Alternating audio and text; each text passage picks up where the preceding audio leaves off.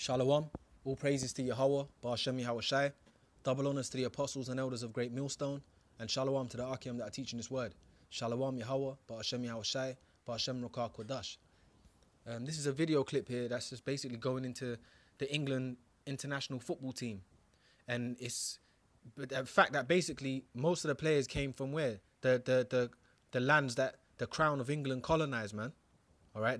Basically, Jakes, basically, man. Most of the players are what? Their roots go back to what? Their history goes back to what? The slavery of this country, enslaving their ancestors, man. And they're bringing it out even among they're basically talking about the treatment that the Jake players get compared to the white players. Because you're in slavery, man. It don't matter you're a millionaire football player or whatever, man. You're still, in the eyes of these devils, you're basically their slave still, man. Okay, but now they're bringing out the colonial past of Great Britain. All right, let's go into this. Does the current treatment of England's black players of the United Kingdom reflect their racist colonial legacy? You know, these devils in England, man. With 8 players from migrant backgrounds, England has one of the most diverse teams at the World Cup. And many of these players have Jamaican backgrounds, with the likes Benjamites, the tribe of Benjamin, all right? Because the British, the UK had Benjamin in slavery, man. The Crown of England, the British Empire, had the Caribbean islands, man. Most of them, well, they had Jamaica, all right? They had a few, they had a few, man. But these devils as a whole had what? The Caribbean islands, which is where the tribe of Benjamin is dwelling at, man. And the tribe of Benjamin is heavy over here in England. Of Raheem Sterling, Ashley Young, Kyle Walker and Danny Rose. But the criticisms they face in the... Let me even just say that, sorry, just a quick one. That's why even the England football team, you know, they're not the best, but that's why they did all right pretty much. Because you got Jake in there, man. Jake basically is like taking even in the sports arena, so to speak. Jake's up in there heavy, man. But you're still niggas to them, man. That's how they look at you, man. And they're showing you that. British media reflect a wider discussion on their Britishness. Jamaica, which had been an English colony... Yeah, on their Britishness, yeah. Basically, because they're not white men, man, pretty much. All right? Really, you're Israelites, man. That's who you so-called Negroes are, man. And you, specifically, you Negroes from the Caribbean islands. You're the tribe of Benjamin, man. Son of the right, man. That's who you are, biblically. That's who you are, man. Since 1655, suffered greatly under colonial occupation and subjugation, and was one of the major slave markets. It acted as an engine room to the incredible wealth and power of the empire, built almost entirely on slavery. That's how the British Empire got rich, all right? That's how these Edomites in England, well, all over the world, but we're just specifically pinpointing England, that's how you got rich, off of free labor, man, slavery. All right, of slavery of the Negroes, Latinos, and Native Americans, man. But this video is going in specifically to the tribe of Benjamin. That's how you got rich off of the slave trade, man. Destroying our people, all right? And that's what you still do today. You exploit our people, man. After World War II, England invited people from the Caribbean, including from Jamaica, to help rebuild the country, and they were given jobs in the public sector.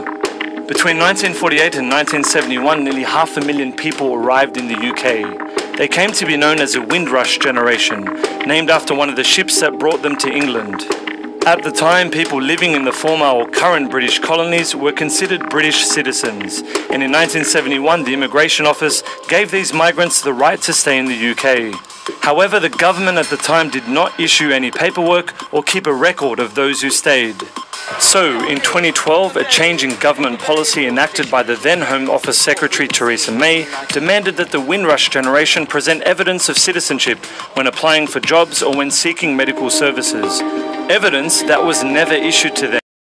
This left many of them, their children and their grandchildren facing discrimination and even deportation. The policy calls into question what makes someone British, because when the UK no longer needed their help, they could be easily discarded, regardless of their citizenship status or history. The treatment is being afforded to English players like Raheem Sterling. There have been endless stories about his blinged up car and his flash house, which are loaded phrases and I personally think are disgraceful. Where historically racist imagery such as money, tattoos, laziness, arrogance and stupidity are used to criticize him. This escalated recently after Sterling revealed a tattoo of a gun on his shin. Although he explained the symbolic connection to his down father, it did not stop calls for him to be dropped. And these guys, I'm not putting these so-called Negroes that are sold out to Esau, they're degenerates anyway. But the point is that they're Israelites and they're in the system, in this society, you're looked at as low, basically. That's the point, man. I'm making here. That the point is that you so-called Negroes in this society, these devils look at you with disdain, man. You're slaves in their eyes, man. All right. Of course, largely in contrast to the treatment of many white English players, past and present. For example, John Terry was accused of racism on the field, but still captained the English team in the Euros. This hypocritical media coverage reflects something bigger. The implication is that Sterling and any such player are not English enough. And any such Negro or foreign player is not English enough, right? That's the point. You're not white, basically. You're not Edomites, man. You know, Sentiment that white guys to get treated with, you know, tender love and care, because this is their world, man. This is the Edomite world, man. All right. brings us back to the Windrush generation, where people were literally roots. All the history points back to what? Slavery. It goes back to slavery. That's why we're all here anyway, man. We're all here serving these devils because they had our ancestors in slavery, man. That's what you Negroes, Latinos, Native Americans need to get in your heads, man. All right? But only the elect is going to get it, man. asked to prove their Britishness. So, is England just keeping with the colonial legacy in Jamaica, where it used black bodies for whatever benefit it can, then discard them? That's exactly what they're doing. All right, let me get these scriptures here. This is Zechariah 11:11-5. It says, whose possessors slay them and hold themselves not guilty. And who slayed us? Who slayed you, Negroes, Latinos, and Native Americans? Okay, the so-called white man did, the Edomites, man. All the other nations, but primarily at this present time, it's the so-called white man, because that's whose hand we're under. So he slayed us, he's destroyed us, man. And he still destroys us till this day. He still slays us until this day. All right? So it says, whose possessors slay them and hold them. Yeah, they slay you. And now they slay you in them courtrooms, man. They'll have a Negro in the courtroom, right? And they'll, you know, the judge will give him more years than what's necessary, man. Hell, even give him a life sentence and he's not even guilty. But that's how we're prisoners, man. All right? That's how they deal with us. So they slay us till this day. But they slayed us by having us in captivity. And now that we're so-called free, which we're not free, they're still slaying us in their system, man. Grievous laws. All right? Total oppression, man. Okay? Whose possessors slay them and hold themselves not guilty. And that's what they do. They hold themselves not guilty. Because that video, if you used to mention that to any average white man, look, your country's got a colonial history of rape, robbery, and murder. Okay? That's what you did onto the so-called West Indians, so-called West Indians. You raped, robbed, and murdered them on the islands. Oh, no, don't bring that up. That's the first thing they're going to say. Don't mention that. Because it wasn't us. It wasn't me. They held themselves not guilty. And they that sell them say,